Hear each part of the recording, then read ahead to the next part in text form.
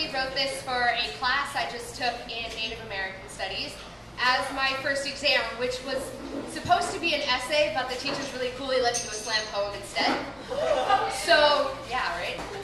It's from the perspective of culture as a mother figure to indigenous populations of the Pacific North, which are highly dependent on salmon. And specifics used in the poem are from the Inuit tribe because all the specifics are for one tribe, so I can't say one story and have it be universal to all of them. It doesn't work like that. Since Sedna's severed finger became the first salmon, I had never hungered. I bound the wind to my back and we carried each other out of myth into history, where my sons learned to rise on their own. They learned to move with the earth, to take her by the hand and dance until her icy protestations became the soft good night of a full stomach, and my children sang her lullabies to the rhythm of the river.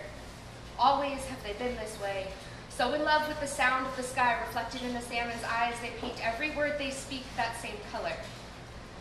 Life, liberty, and the pursuit of happiness was not an 18th century invention. 10,000 years ago, we called it ikalugura, salmon. The arrival of science was the first time they ever had a reason to dissect it, to separate sight from stomach, as if birth and reproduction were not two poles of the same sphere that you call life.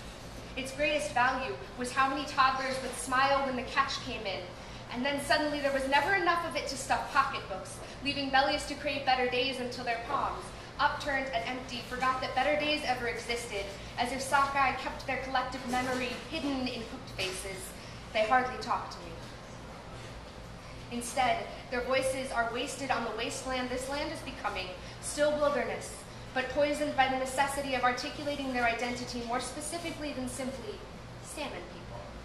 As if they were being taught to live in the dark, rigid alleys of an ideological slum, and their traditions were food stamps, never enough to go around.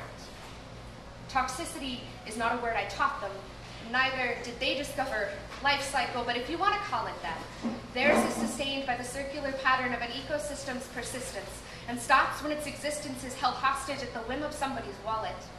The earth no longer listens to their soft-soled feet upon her spine, but instead subjects herself to drills and dynamite, and my soft-soled children are no longer strong, as if they had never mastered their own territory, and I can tell they are hungry to bend rivers again and fill their nets with the thought of me.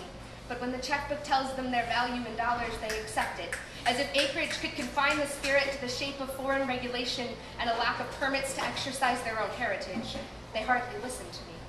I try to tell them to knit kiviot for the invaders' souls. Their hearts are too cold for anything to grow. I try to tell them that the land still has ears, but nobody hears or nobody listens.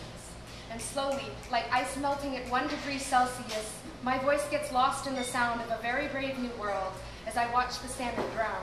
And every time they kiss me goodnight, I wonder if this tucking of their eyes into the night will be the last time we say goodbye.